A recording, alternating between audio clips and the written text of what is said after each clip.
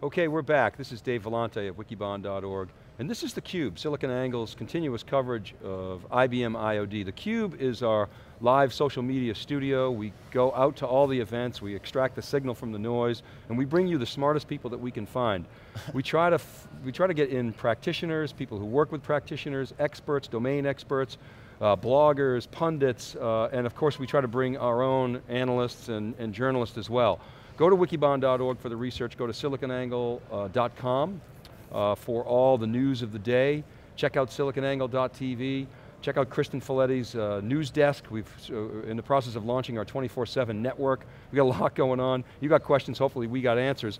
And if you're a big data practitioner, or if you want to be a big data practitioner, this is going to be a great segment to boost your big data IQ. This is Dave Vellante. I'm here with my co-host. I'm Jeff Kelly, also from wikibon.org. Right, and we're here with Paul Zikopouslos, Director of Client Technical Professionals in the Information Management Group at IBM. Welcome to theCUBE. Thank you, thank you. So tell us a little bit, tell the audience a little bit about kind of your role, and then let's just dig right in and talk about what you're seeing on the ground there in terms of big data practitioners. Yeah, you bet. I'll tell you, it's 20 years at IBM. So, which I think is rare for a guy of my age, I guess. You started at 15? I did, it felt that way. But so I spent 10 years in development and then moved out to the field. Started in database technology, pretty deep in there, written a number of books, and then moved into the big data world exclusively about a year and a half ago, 2 years ago. Really saw that growing market momentum and really chatter about big data and probably a lack of understanding what big data was. And so now I run our organization of technical professionals. There are about 800 of us worldwide. I have responsibility for those folks, and we help implement our solutions and help teach our customers about how to get flatten the time to analytics of our solutions. So, you said you've written a number of books. Yeah. On which topics? Take us through some of them. I won't take you through the whole bibliography, but so DB2 what are some of your favorites? DB2 for Dummies, DB2 Certification for Dummies, wrote a book on governance, on SGML, on the new book here at the conference, Harness the Power of Big Data. And last year it was really Understanding Big Data, was the book I wrote. So what do you make of Oracle's Larry Ellison saying that Oracle is the first multi-tenant database? You agree with that? I think if you look at Oracle 12c, so I used to lead the competitive team, so you know, so I know Oracle pretty well. I think anytime Larry says anything, there's a grain of salt to it. I think 12c, I'd say the C stands for catch up. If I looked at the multi-tenancy and I look at separation of concerns, separation of duties, and those kinds of things, they've been in DB2 for a long, long time. There's a lot of catch up there. There are a couple nice things in the pluggable architecture that I'm looking into, but by and large, I don't think there's a lot there. It's more catch up. I'm biased, but that's what I'll tell you. Okay, so we just had to get that in. All right, so tell us what's going on with customers. What are they talking to you about? Where are we at? Take us through that whole maturity. In the context of big data? Oh yes. So look, what can I tell you? Big data is the hot word, right? So I was on looking around LinkedIn the other day, like a 60% increase in big data termed skill for a profile. So unfortunately what that means is it's becoming so ubiquitous that it's going to kind of dilute or fragment what the understanding is. So one of the things I'm finding customers doing is putting their arms around what big data is. And I have to tell you, the word big data, I hate it. It's like the worst term ever, but apparently the industry is, I've gotten around it because it implies that all data is big, right? And big data is so much more than volumes of data. We look at things like its veracity, it's trustworthiness, so to speak. It's variety, the speed at which it arrives at my organization. So that's the first thing I start with clients is let's level set on what big data is, and I take them through that. And then I have to tackle the client who's looking at big data as the science project, because that is a road to failure. I'm going to tell you that right now, folks, right? Have to attach it to a business need. So we see this struggling on what is the business case for big data, where we see this science project coming up. We want to change those kinds of things, obviously.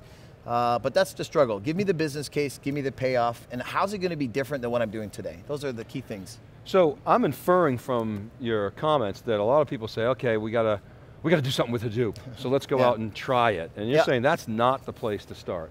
Yeah, well, you know, it could be the place to start. So the first thing I'll say is the biggest myth is that big data is Hadoop, right?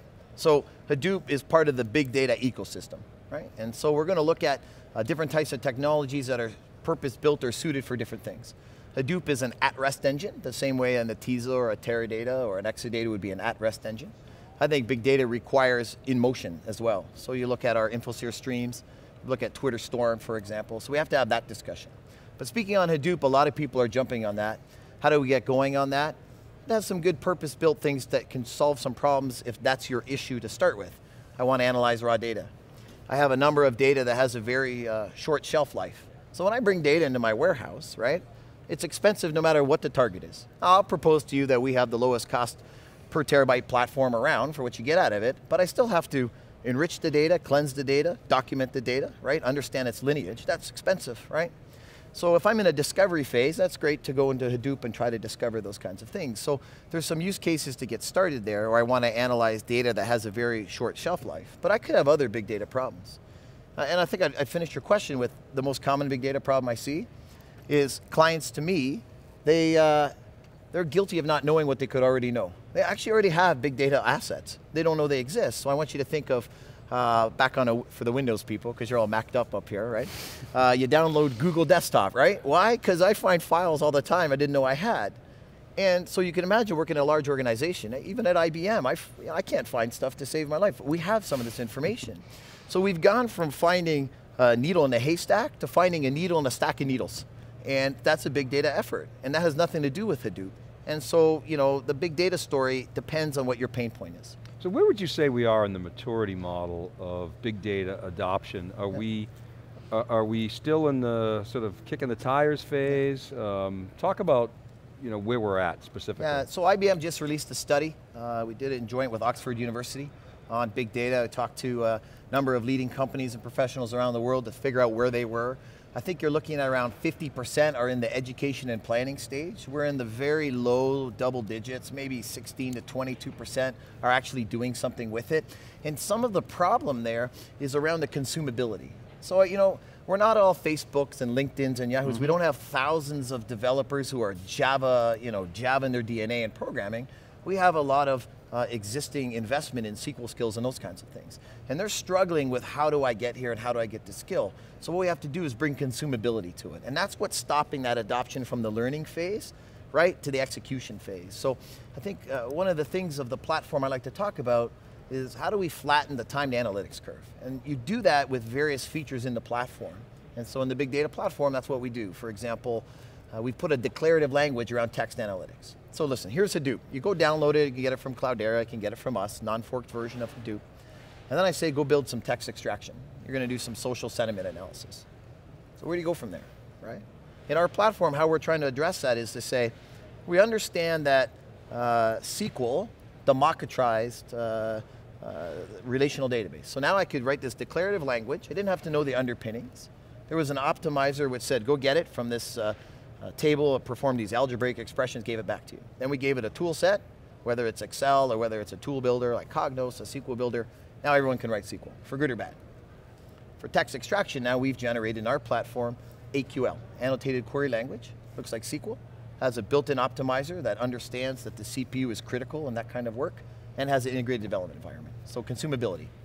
Paul, are customers looking at their big data investments, what's their data investments, on a portfolio basis? In other words, you've got the traditional data warehouse space, the BI piece, which in many respects failed to live up to its promise of a 360-degree view and predictive analytics, and in a lot of ways, you know, the Enron debacle sort of helped boost that business a lot, you know, with the reporting and the compliance, and that was a real wind in the sails.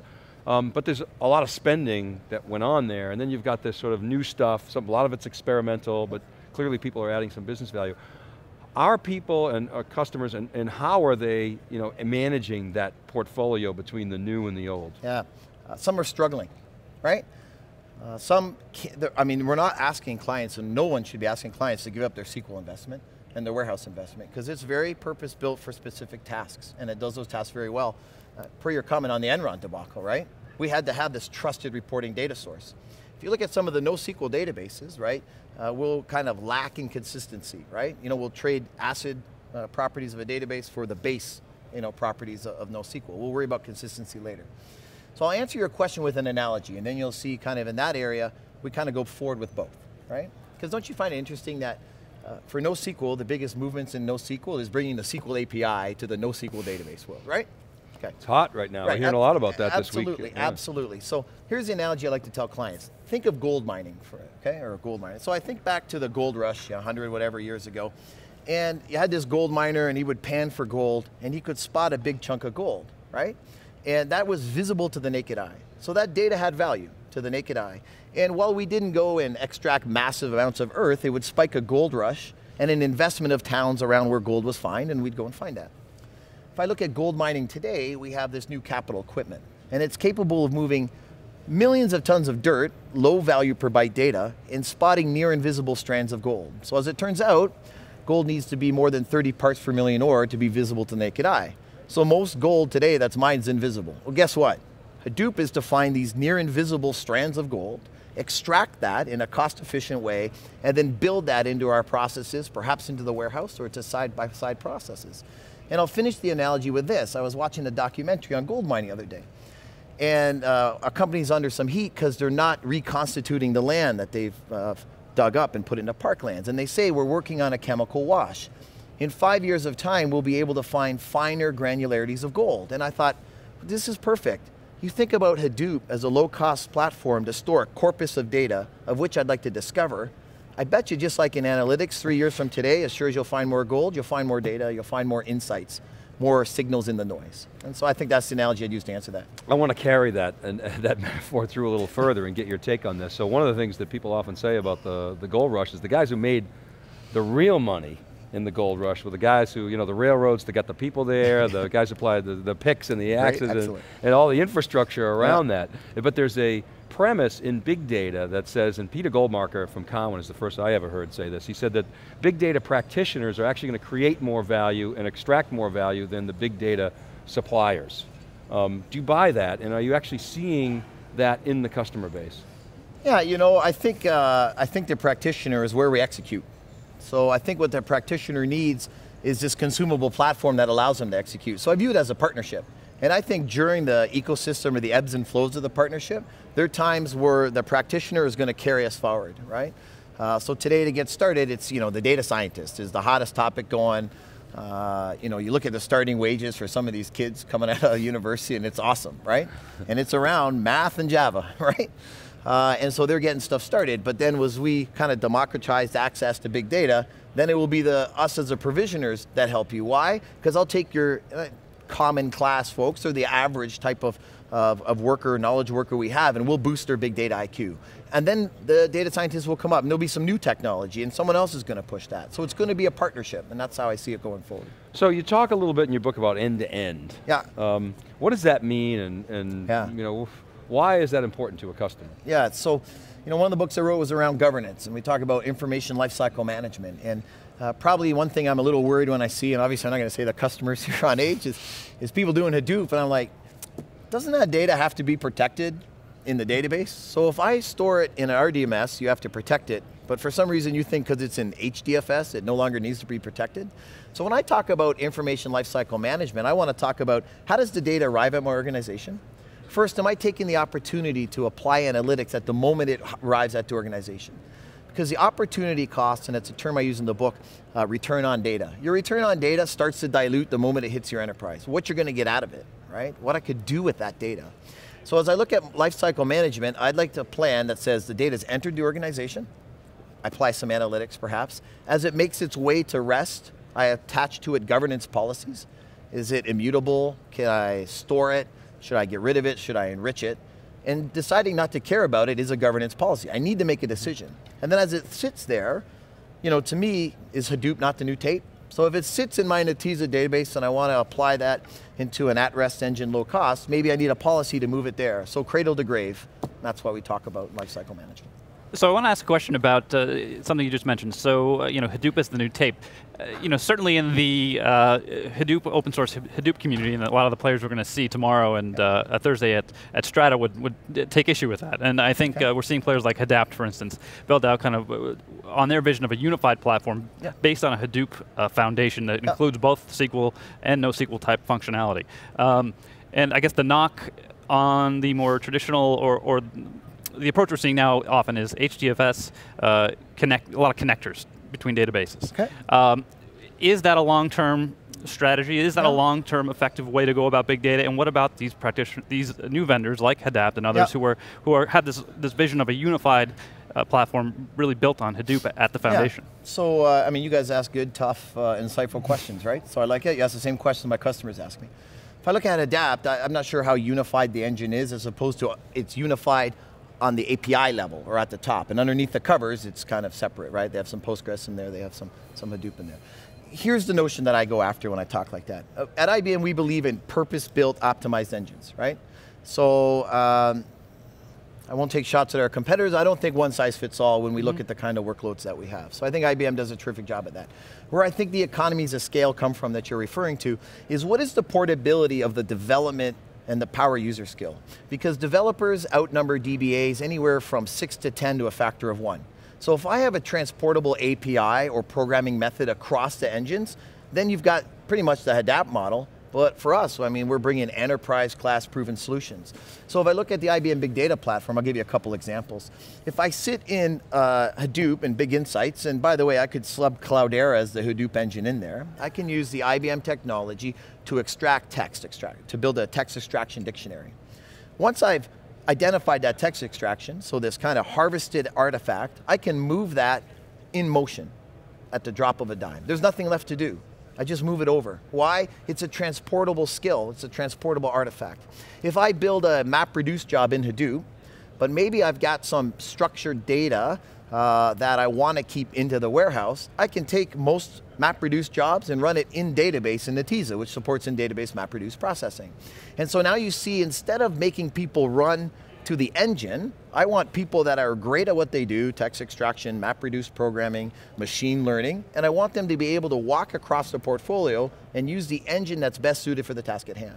The final example, I think we've been doing this a long time, if I go and program to DB2 for Z, and I want to take that application and move it across the DB2 Linux Unix Windows family, the SQL API is 98% portable.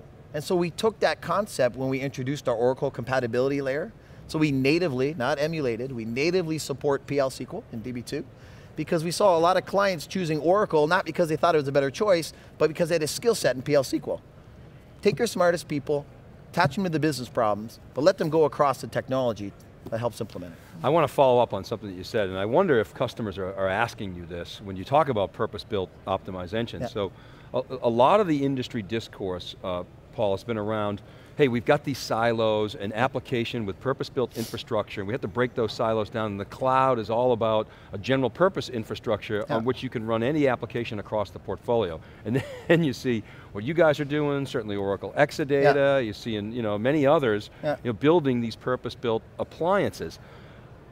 Help me rationalize the dissonance there, where we're talking the general purpose, sort of, a flexible infrastructure versus that very focused block of infrastructure. So I think there's not as much dissonance as maybe you're suggesting, and I think that IBM has got that flexible in it. So if you look at our Pure Systems architecture, we start with, ironically, Pure Flex, right? Which is about that exact elastic compute model to apply whatever applications I want in there, be it ERP, be it application server or database provisioning. As we go into maybe what I'll call tier 1, like for example in transactions, I need a tier 1 database that has higher characteristics of availability, higher characteristics of scalability without changing the application. We have these other systems. So in that case, we have a pure data system for transactions. It's kind of, you can think about that as an on-premise cloud model, right? It has the characteristics, the elasticity of cloud, the provisioning of cloud, the monitoring of cloud. I can add in capacity, take capacity. I can take it in and out by hour if I want, and seamlessly. So we have that concept. And so I think those cloud characteristics find their way into our usage patterns. I think the cloud's terrific. I'm all over the cloud, love the cloud. Do I think every enterprise is running to run their entire transaction system on the cloud? Absolutely not. There's security concerns in there. I think first step cloud, without question, is around development. And I think Hadoop is boosting the cloud because I think I get about a 100 node Hadoop cluster for $34 an hour. I can do a lot of work with that. But that option depends on the data I'm crunching. If that data needs to be protected, I can't just send it out there. I have some provisioning rules around that. And so I think we've got some of those cloud concepts in there, and they'll come together as we move forward. So you can accommodate, what you said was with Pure, with expert integrated systems, you can accommodate that use case that I was talking about, the cloud applications across the portfolio, and you can pick the horse for the course in the transactional model. Yeah. Do you see in the client base, roll your own as essentially a dead model? Yeah, I hear a lot about that, and so I was just talking to a customer today that loves a certain storage vendor, right? And then but they love the appliance form factor. Here's the bottom line.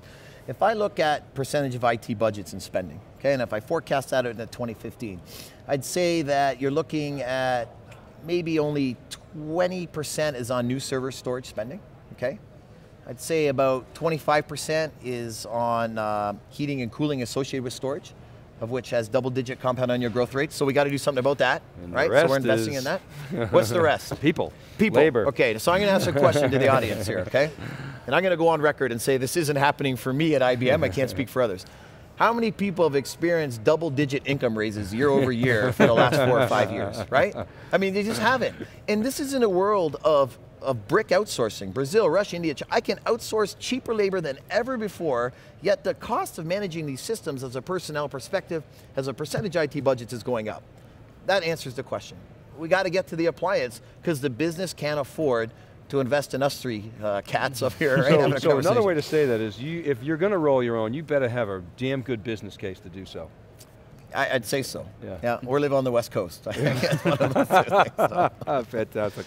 All right, Paul, great perspectives. Really appreciate the candid answers and the insights that you're bringing from your customers. Thanks very much for coming on theCUBE. It's been a pleasure. All right, good. Well, keep it right there, folks. We'll be right back with our next guest live from IBM IOD. This is theCUBE.